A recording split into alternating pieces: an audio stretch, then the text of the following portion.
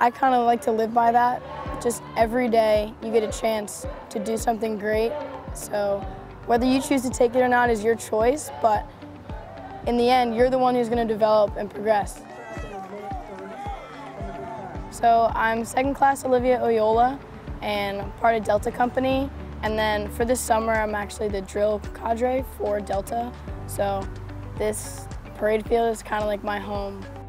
So we'd come out and we'd march, teaching them manual of arms and making sure that, especially for formation, they're in line since we do it all the time in the school year. Leadership is a huge deal. I definitely didn't realize the weight it carried coming into the summer, and now when I was put in those positions where it was just me and the Swabs, I was the only cadre around, it's huge. There was so much weight on my shoulders, but knowing that if I put in the effort and I try and give them everything I have, that's all I can do, and eventually it will pay off.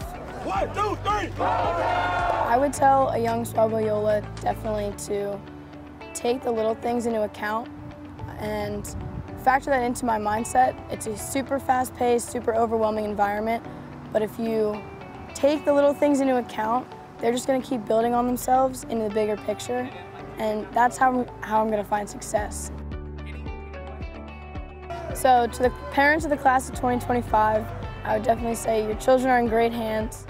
Over their 200-week journey, when they come out of it, they're going to be Coast Guard officers in the world's best Coast Guard. So we are going to set them up for success as best as we can so that we can all serve alongside each other. But you should definitely be proud of what they've done so far since day one.